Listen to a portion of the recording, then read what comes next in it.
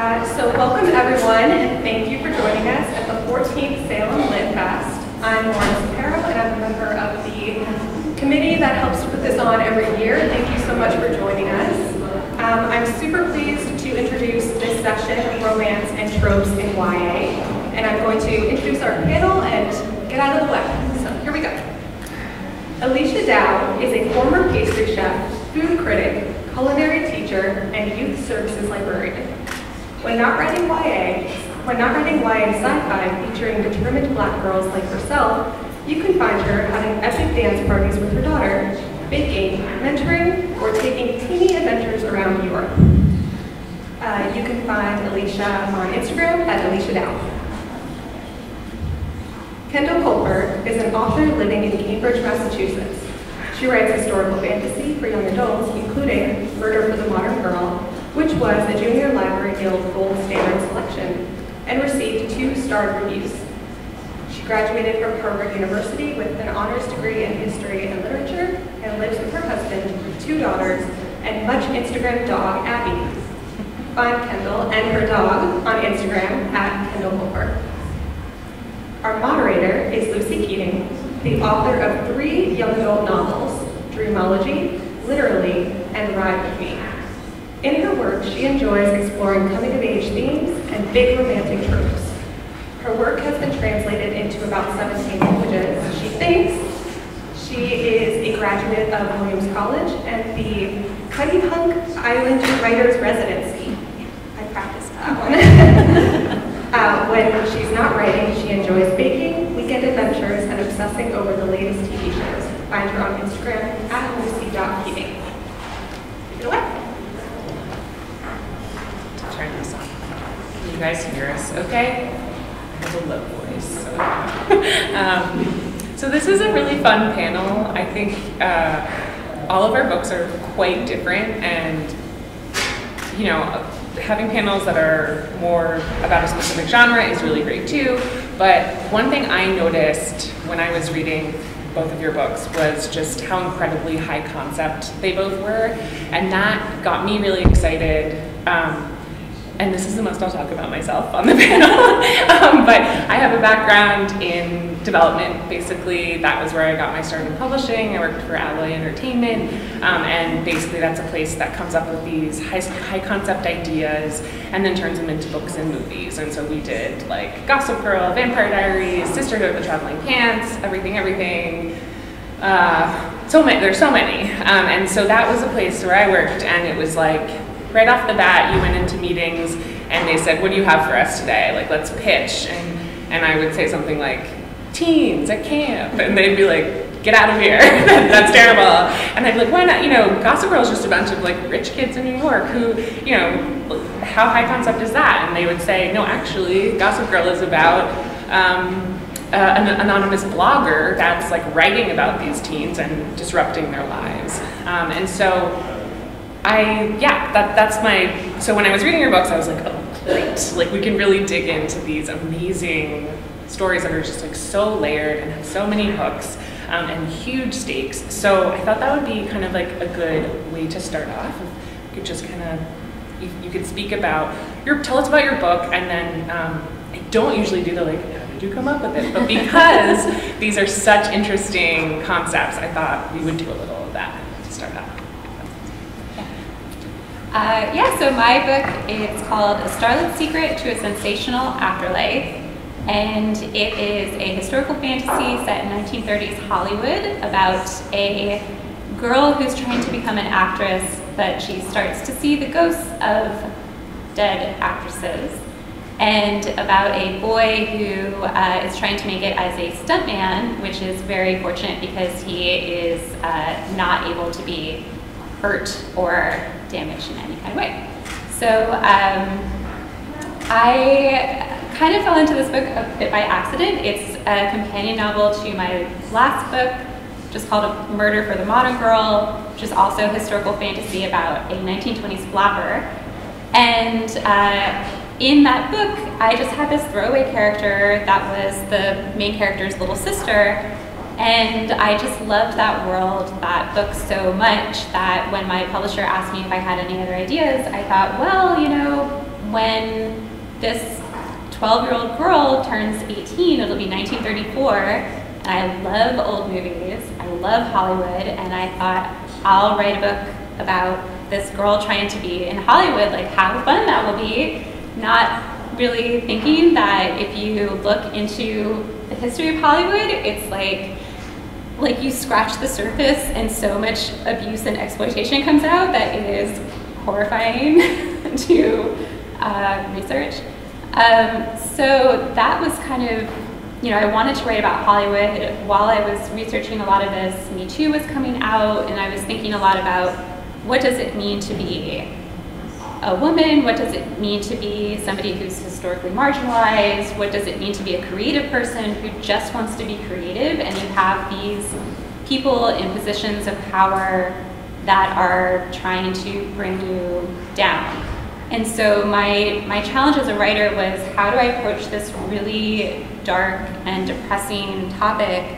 And because I'm writing for teenagers, I want there to be some element of hope. I don't want it to be so dark and depressing.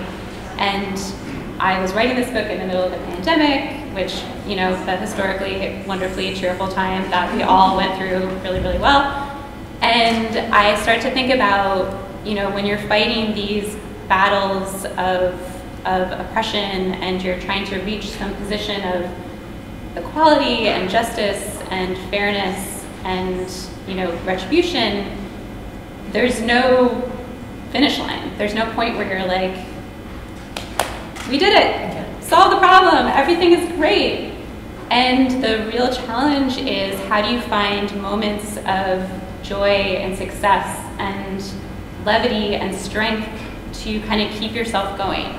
So once I kind of had that in mind, that became kind of like the through line for this book, and it became much more a book about resilience and community and finding an inner core of joy and protecting that inner core of joy, and romance. The book has romance in it too, and finding allies and figuring out where can you put your strength. And it just sort of happened that I love writing in all these different genres, and so that's how sort of like an idea that kind of started out very simply, which was, I just want to write about Hollywood, turned into this 5 mixing genres. Yeah, supernatural, kind of mystery. Yeah, exactly. Yeah. So hello everyone, I am Alechia Dow, and I wrote The Sound of Stars, The Kindred, A Song of Salvation. I have middle grade coming out next month. I write science fiction fantasy, and how did I come up with them? I don't know. I had this idea in my head that it would be really cool to see a girl who had a locker in a school and she was keeping contraband books in them and was handing them out. And like all stories go, I had to come up with something for why this happened. And I thought, let's make it because of an alien invasion. That's totally normal, and then we'll just see how it goes from there. And thankfully, I went with HarperCollins, and we saw how that went, and they were into it, which was very surprising to me. And it, tackled really heavy themes, but I just really wanted to have fun, which is basically how I write any book: is how much fun can I have when I'm writing this, and how much fun do I want the readers to have when they're reading it. And that's really how I went with it. And then with The Kindred, it's all in the same universe, and I just really had a blast.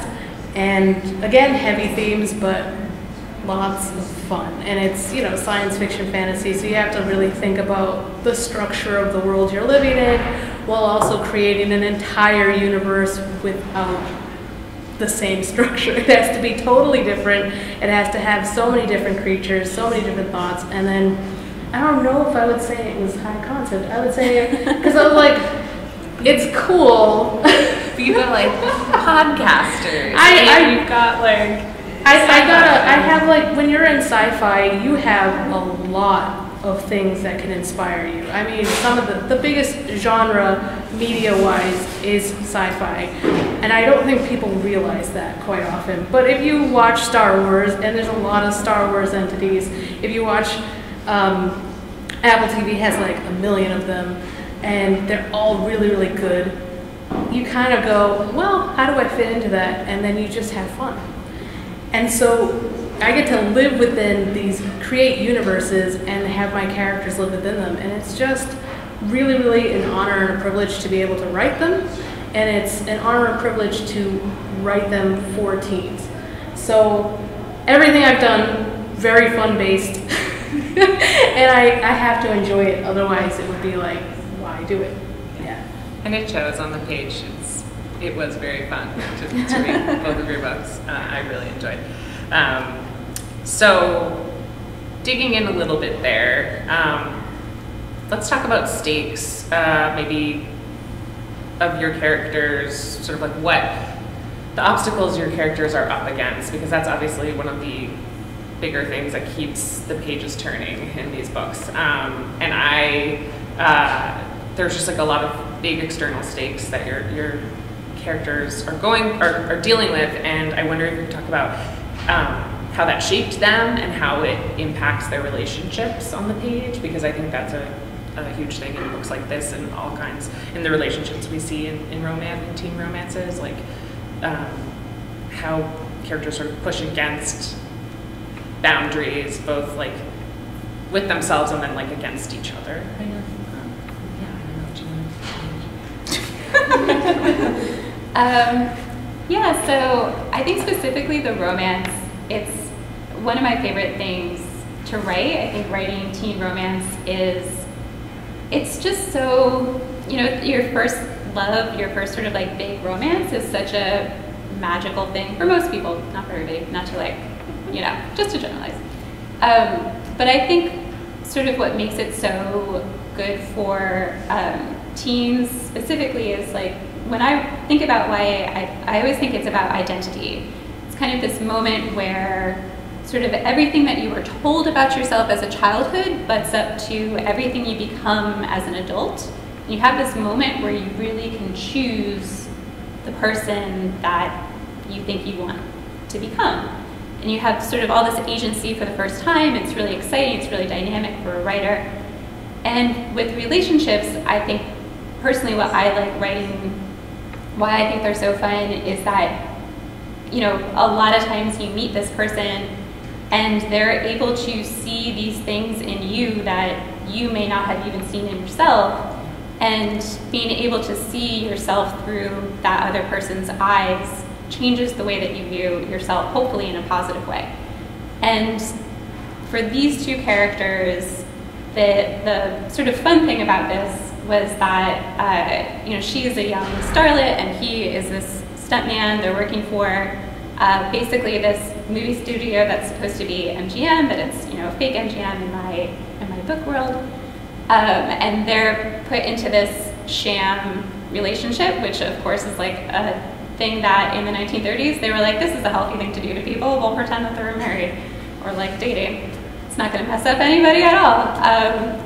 Sorry to interrupt you, but that is so like, that's such a great romance trope. Yes, fake exactly. relationships are one of the most popular romance tropes. Yeah. Yes, yeah, and it's fun to write. Like, they are so combative in this way that really kind of shaped both their characters. Like, they were not happy to be in this relationship. They were not happy with sort of how it made the other person behave. The stuntman Declan is very suspicious of kind of fakeness, and he sees like this girl as like, changing who she is, as not being authentic, and then she sees him as basically like, I can't swear in this, right?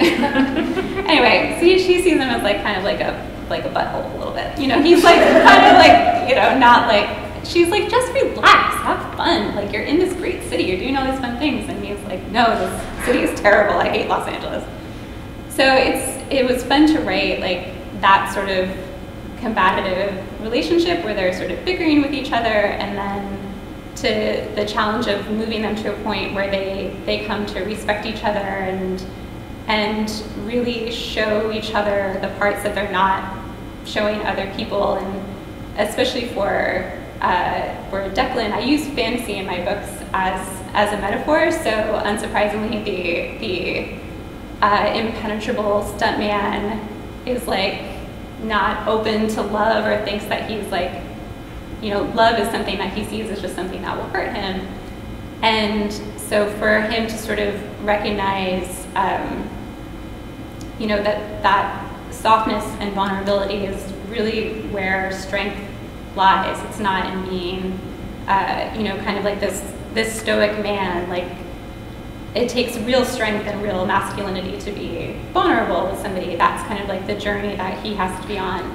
And I just love how romance allows you to kind of get deeper into those parts of a character that if I was writing this as just, this one girl's journey to become an actress, those are kind of parts that she might not really get to explore. And certainly, like, my book is dual narrator, it wouldn't even really have like the boy's perspective of all. So yeah, I just love like how romance allows you to view another part of your characters, plus it's really fun. And I will say, one thing I really liked in your writing was that I did feel like when I was reading Henrietta through Declan's eyes, I did see her differently than when I'm in, and that doesn't always happen, I feel.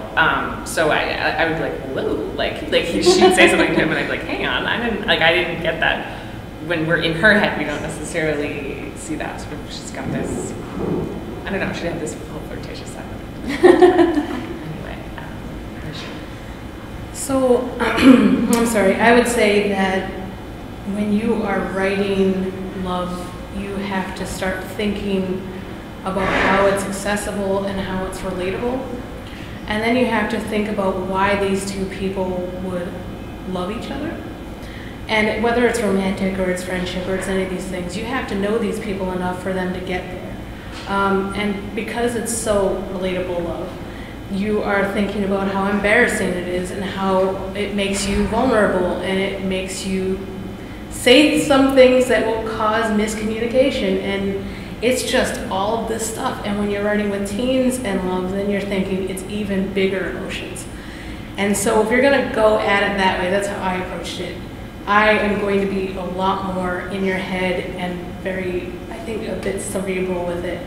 And I can add on the tropes of like enemies to lovers. I think I did with the first book. The second one was friendship to lovers. And the third one was not really, I wouldn't say there was that one thing. I guess it would be if there was a trope, never meet your idols. But then maybe you might fall in love with them, so that's cool. That's where I went with it. I just had a lot of fun exploring how these people would get where they were going in the most emotional way, and that they would eventually open themselves up to it. And in the process, you're going to learn them as characters, and of course I'm learning them as I write them, but hopefully the reader feels some kind of kinship with that, and they can relate to that. And when they are reading it, they're like, ah, I would feel the same way.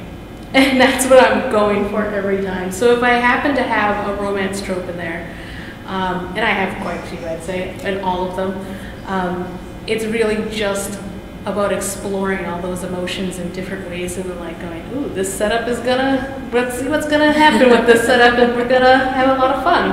And then that's where it gets you. I think romance tropes on their own are very, very cool, and they give structure, but they also are can be the selling point for some people. Some people really want this enemies to lovers, so now you're gonna have to actually make them enemies. And that means you're gonna have to explore how you make them unenemies. So they work, but then I think you really also have to do a lot of character work at the same time, where you just have to know why these people are gonna end up there. And maybe you're gonna appreciate them too.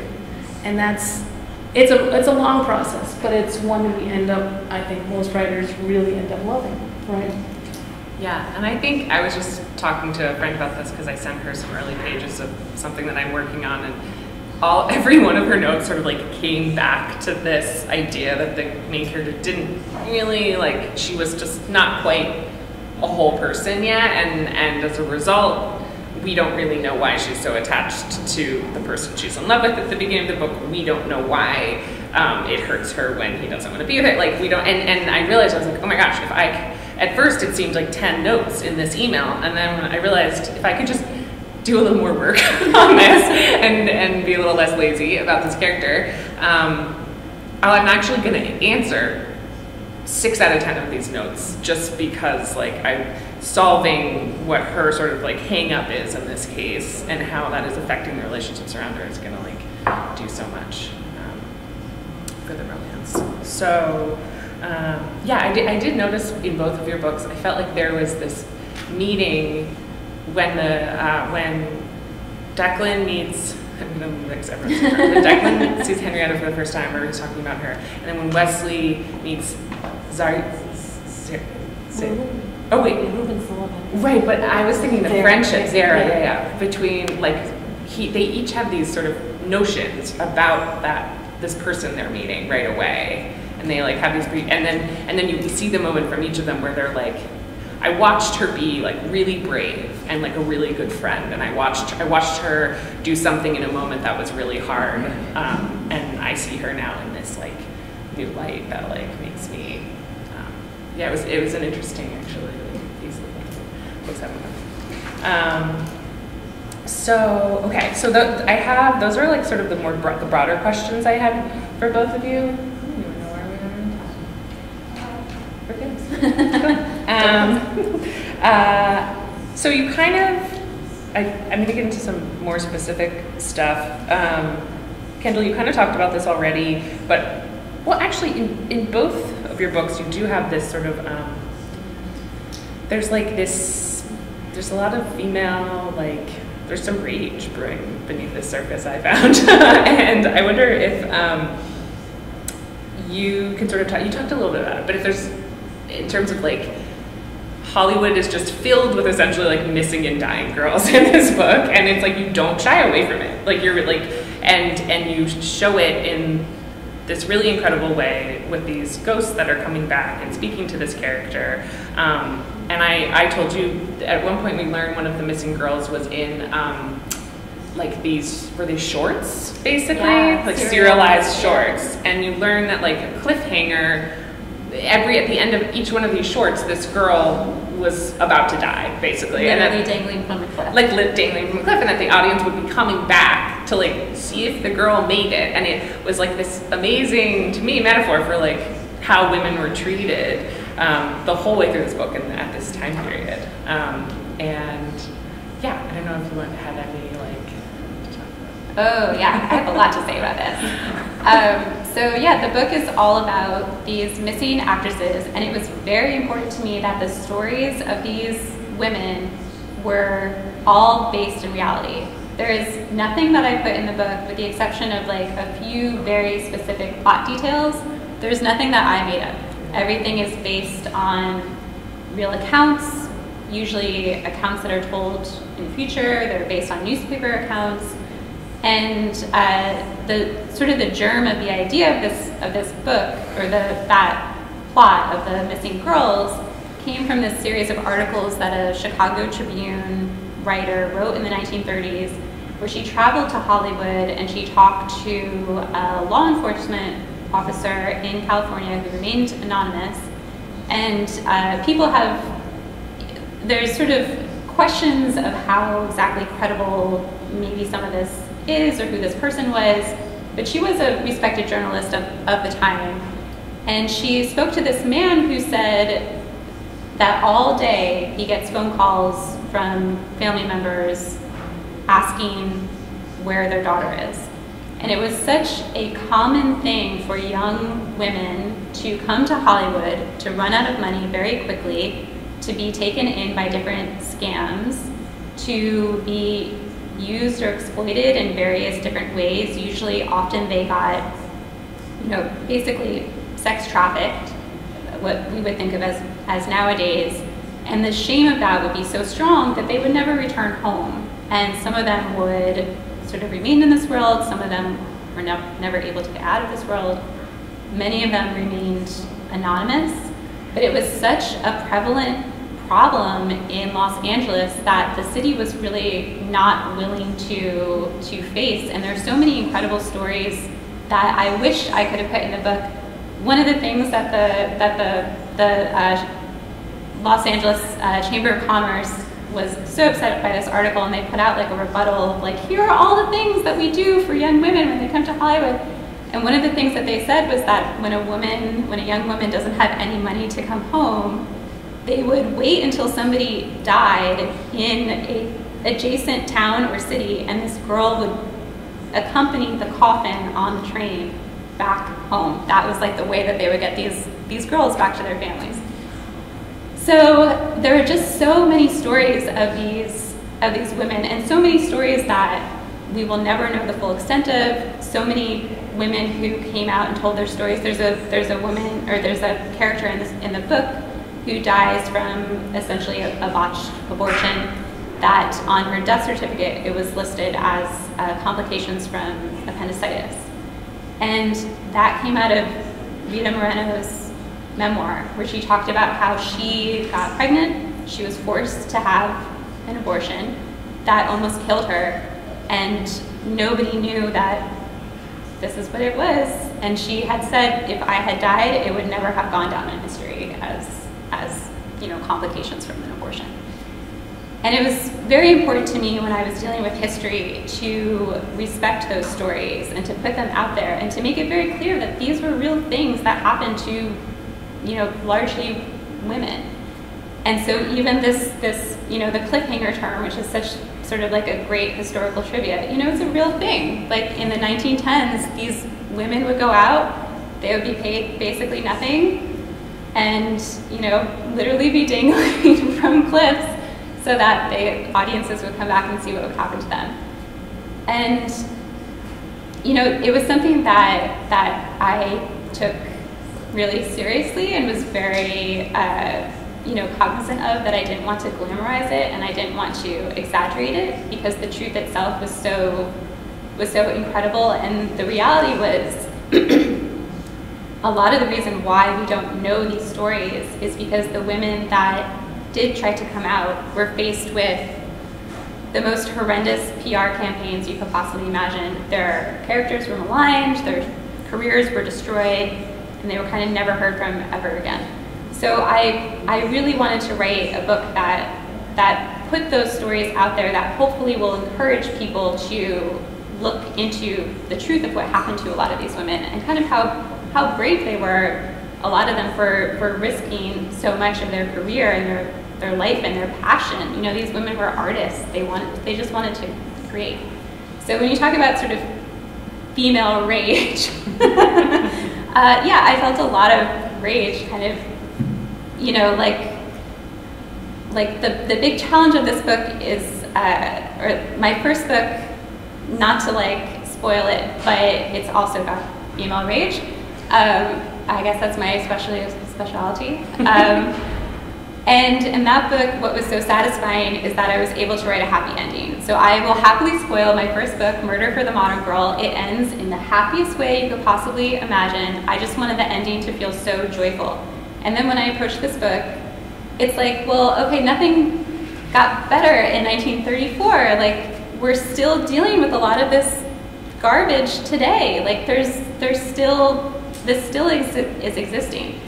And so that really sort of got my anger fired up. And I even have the character say at one point, and it's still like with the strike going on right now, it's the exact same thing. Why aren't the people in charge listening to artists? Why aren't the people in charge just letting artists create?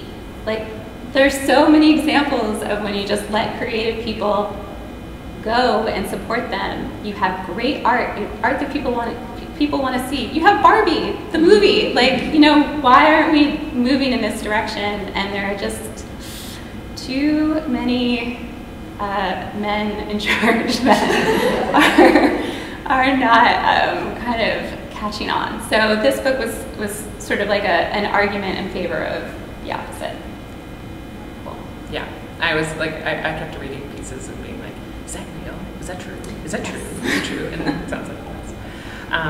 Alechia, so I wrote this to you. I felt like your main character, Zara, it seems like is caught between, she's this God reborn, and she is told that she possibly could like save the universe and like create life, but she's also seems very angry and about what has happened to her planet, her people, her world, and how they were essentially sort of forgotten.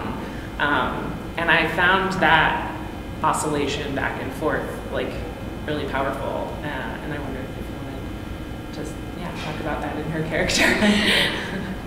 So I started off my universe with The Sound of Stars, which happens on Earth.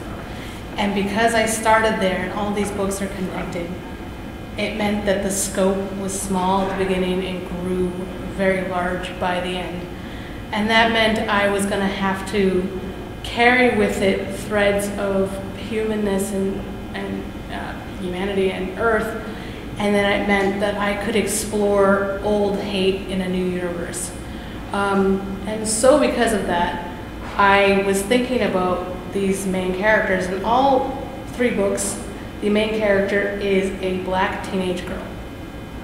And if you're thinking about black teenage girls, and you're not thinking Rage, I don't know, I think you might need to reconsider, because that was the center of each story. And the first book, it's Rage, but slight rebellion. The second book, it's resigned rage. And in the third book, it is rage. And she is so angry, and she's like, why would I want to save everyone when I'm forgotten, I'm overlooked, and yet everyone expects me to do the right thing time and time again without having to give anything back. And that is extremely parallel to the world that we are living in now. And I wanted to explore that, and I wanted to, hopefully, if there are black teens reading this, they are going to really relate, because you are expected to do a lot of things, but you cannot do just one thing wrong, or your life could be gone. And that's a powerful thing in itself, which meant that if I'm exploring these themes and emotions and I want my readers to relate to it, then I have to be completely honest, and I have to be as enraged as I want to be. And so Zara is all of these things. She is aware that she can make things a lot better, but she doesn't see why she should. And over the course of the book, she has to see it through people and experiences. And that is why it's so important in that book to have good friendships, to feel like she has found a family, to feel like she has found her place. And then going, well, there are things worth saving. And even the things that I don't like, we can change. And that's very hopeful. And maybe a little altruistic if you think about the world we're in now, but I love to have hope also in each story, because otherwise it would feel, again, where you're writing something that is all of these things, but if you're leaving people with a sadness, especially in YA books, then you don't want teens to feel that after either. You want them to feel like they have power, like they could change things, like they could do all of these great big things. And for black teens especially, that you can be the love interest, that you can have adventures in space, you can create a universe, you can do all of these gigantic, cool sci-fi things. And even if there is old hate that carries through it, you can find a way to kind of not just push through, but change it. I just was thinking about your love interest, and there's this wonderful podcaster, Ruben, and I just love the moment when he's like, Wesley is he's like, my boyfriend, and Wesley's like, I'm your boyfriend? He's like, yeah. Like, he's such a wonder. Ruben brings this just like wonderful humor to the, I mean, there's a lot of, it was genuinely fun reading your book, so there's there has to be levity, yeah, because otherwise that third book, A Song of Salvation, is the hardest hitting book out of all of them. And if you are reading that and you're taking everything from that without Ruben as a character, you're thinking, this is very bleak. Holy crap. I don't know what's going to happen. Is she going to doom the entire universe? Like, I don't know. But then you have Ruben there, who is just kind of like sunshine and lollipops, and it's all going to be okay. And to have him in the mix of two very pessimistic, very hopeless people, is it adds the levity, but it also is that connection you need in order for the story to not just work, but to feel hopeful and good. Yeah. And real too, because in real life, like people make jokes, especially when they're in sort of dark situations. I think like that's a beautiful, not like a coping method, but like a beautiful way to kind of find the strength to continue through something. I think you need it. I think you have to have those moments where, if you're, you know, any story, but in love stories too, where you have to just have those completely ridiculous, funny moments because they're relatable. And, you know, as I said earlier, I think Kendall, you know, like, love in itself is very embarrassing, and that's going to lead to a lot of humor. And I feel like if you miss the humor of it, it'll be just very vulnerable and maybe even a little cringy. Don't do that. So you have to have the humor in there. Yeah. He's always, and it makes it feel contemporary too. He's always like podcasting when he's not supposed to in the beginning. Like he's doing it, and you're like along for his ride, and then they're getting into like more and more dangerous situations, and he's like, okay, so and then he's getting into trouble with everyone who's around him. And it's a great device. Like it's just, yeah. Okay, so I think we should, we have 15 minutes left. I think we should maybe take some. Yeah, we can open it up to questions. If anyone has a question, feel free to raise your hand, but you all can also feel free to keep having your conversation. If you see a hand pop up, just Okay. No one has anything. I still have. So. Can I jump in? Yeah. So I love what Alechia said about friendships, because I think even in romance books, you know, I don't know what everybody's teen experience was like, but my friendships were the most important relationships that I had, even my, like, you know, dopey teenage boyfriends. Sorry, guys out there. But I think like friendships in YA, I feel like sometimes don't get the attention that they deserve, but they're such vital parts of a character, and especially when a character is going through something that's so difficult, having really strong friends around them is something that I think just can be like this jet fuel for this character. And for my character Henrietta, she has this group of ghost girls who appears to her, and they each kind of bring something special. And you know, a lot of times they bring sort of like moments of levity where, you know, they're dead, so the stakes for them are very low, and they're always like, kiss him to her, and she's like, I can't. Like, so it's fun to kind of like have those things, but the reality is like that's the way life is. Like, you know, your friends are your buds. They're the ones who are there to kind of like validate all your decisions, whether they're good or whether they're bad, and they're there to kind of like help you and pick you up. And I love that, like, you pointed out those friendships, and I think like just, I don't know, I just love a good YA friendship, you know? I also have to say, I think this is a very different topic, and I could go on it for a long time, but I won't, but I could. So I think that with YA, a lot of friendship books, there aren't that many.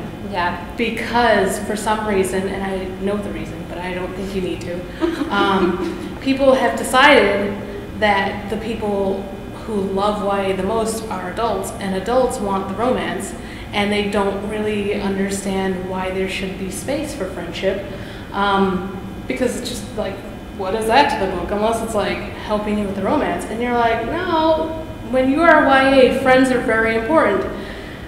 But for some reason, there is this thing going on where if you are writing about family and friendship, and those are the two most important things, that is now middle grade. And if you are writing romance, that's more YA. And I don't know where these lines have come from or why that's a thing. And again, I really could talk to you about this for like an hour. But that's really, really strange. And I think it does a disservice to teens when you don't have those things in there, because for a lot of teens, friends and family is like the whole, like 90% of their life.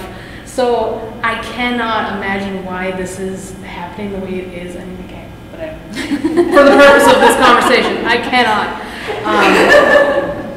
But I think when you get to do it, it's such a beautiful thing. And it's so important because it gives support to your characters and it gives them a space for them to be themselves. And that also, in the end, helps readers relate and make something a bit more accessible. And then that's how you find your audience. So it's very strange, but I love friendship books too. Yeah.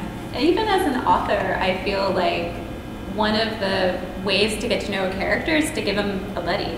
Like, I always find that my boy characters tend to be harder for me to kind of crack. And on my first draft, Declan has a best friend.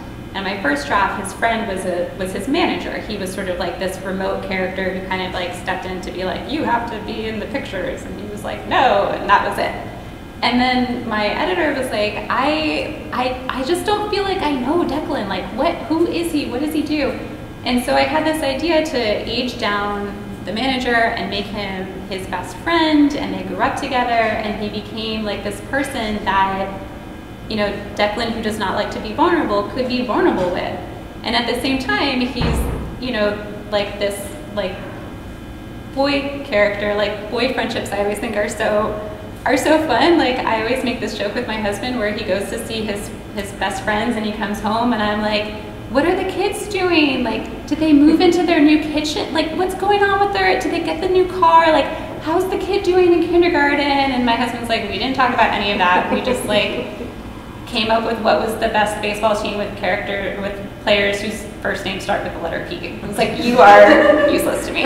But like, that is like, you know, kind of the way that a lot of like those male friendships are, is like they have this kind of like deeper connection that it's not like a typical girl friendship where they're like really like getting in deep. It's like, no, like I know that I will die for him and I don't know his last name. Like, but it's such like a nice way as an author. Like, for me, as soon as I added in this other character, I was like, oh, I know who this guy is. Like, I know what he would say to his best friend.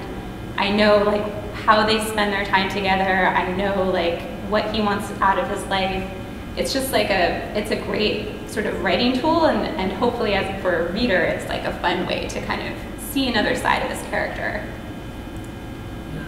I was thinking about too, I watched Sitting in Bars with Cake last night. I don't know if anyone's seen that yet, but that's about female friendship. They're like just out of college, but I like bawled my eyes out over that, and it was really it was really friendship. It's sort of pitched as a rom-com, but it really wasn't. Like, the romance was really secondary in it. And then also I watched Shelter, Harlan Coben's book, or I don't know if it was under a book first. I don't know how those properties are getting moved. It was a book first.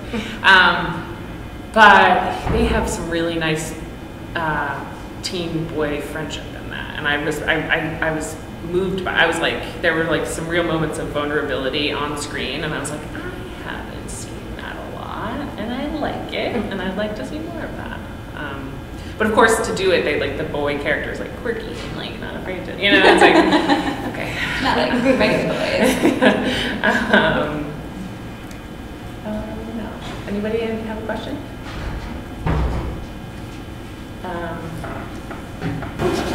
Question in blue. What was the process of getting an agent?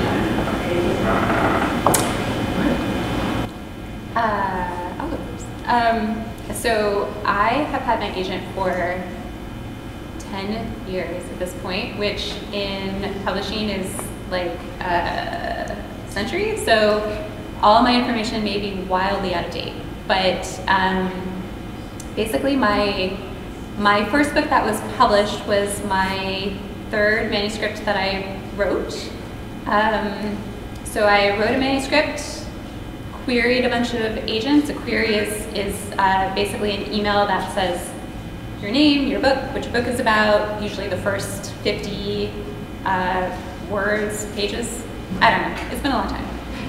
It still varies. 50 pages. Not 50 words, so that will not be your Don't follow any of my advice. So I did a round with the first manuscript, which was terrible.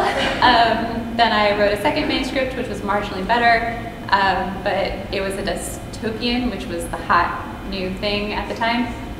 Shows you how old I am and have been in writing. And then my third manuscript was the one that I got my agent back. So yeah, I don't know if anybody is trying to get an agent. My biggest advice for getting an agent is make sure that you are extremely happy with your agent, because no agent is better than a bad agent. A bad agent is terrible and will stall your career and make you hate publishing, which if you're in publishing for long enough, you might feel those ways anyway. But yeah, that is my short story. I will be very quick. I've had a long road to agents. Like I'm on my 5th agent, and I'm very, very, very, very happy. That's probably maybe too honest. I don't know. Every time it's like, just finding that person who connects with your work and connects with you as a person. And so really you have to kind of, I wish this wasn't so, but sometimes finding, like looking at what agents put out and then looking at your own work and then going, oh, this might be a good fit for something because it's like this, and I don't know, like that could be nice. Also, just really, first have your support group, number 1. Number 2, have a group of people you trust to look at your work and be honest with you so that you can get it in the best possible shape you can. And I will never suggest hiring an editor. I know, I'm sorry if there are any editors in the room, sorry. But I don't suggest it. Be happy with what you wrote. And make sure you have friends who are gonna look at your stuff. And then, when you're ready to start querying, get your letter as good as you can, look at who you think is gonna make a great match, query. If it works, it works. If it doesn't, move on. It's not personal. Even if you think the rejection is personal, and it will always feel like that every time. I am now years into this, and I'm like, I think book 7 contracted, and every time I get a rejection, I'm like, why don't you like me? Why? Don't think that. Don't even consider it. It is business, and it's never personal. Once you understand that, just lean into what makes you happiest when you write. And that is how you keep yourself as strong as you can, and it's how you enjoy your craft as well. It's like if I didn't enjoy what I wrote, then I'm not going to expect somebody else to. And if that's an agent, then we have a problem. So be happy with what you write, be happy while you're writing, and then I think those other things start to fall into place as you give it a try and you venture out more, but just feel supported. That sort of reminds me about how I feel about how relationship advice I give too, of kind of don't change yourself to be with someone, because if they don't like that person, then you weren't even yourself the whole time. And so with your writing, make sure your writing is something you really believe in. Don't change it because someone else told you to, because then if that gets rejected, then they never even saw the real. With my first book, I sent something in to an editor friend who was like, this is okay, but it kind of reads like a real stock teen thing. You're a pretty weird person. You have a lot of emotions. Why don't you take another crack at it? And I was like, okay, you asked for it. And that was the one that someone ended up buying, was the one that was just a little insane. So that, that was, and then I remember getting reviews of people being like, this main character's kind of annoying. And I was like, main character is me, but okay. I love that. So basically voice, all right? I think that's kind of what you all are sort of saying, sort of intimation that your personal author brand voice is so important and you should not change that. You should always just keep pushing forward. Any other last questions before I wrap this up for this one? Awesome. Wicked Good Books is in the back over here. So please feel free to stop by the tables. All of these wonderful authors have books over there. They're happy to sign. And I want to thank you all so much for being a wonderful panel, for covering a range of topics outside romance. I agree, friendship is so important in YA. It's something that we should see represented much, much more. We have so many wonderful sponsors. I am going to read the full list of them for our next panel, so stay here if you want to hear that full list. It's very exciting. And I want to thank our wonderful audience for being here today and for joining us. Thank you. Please stay in your seats because we have Thrills and Chills in YA next with another panel of lovely authors. So stay tuned, like 5 minutes.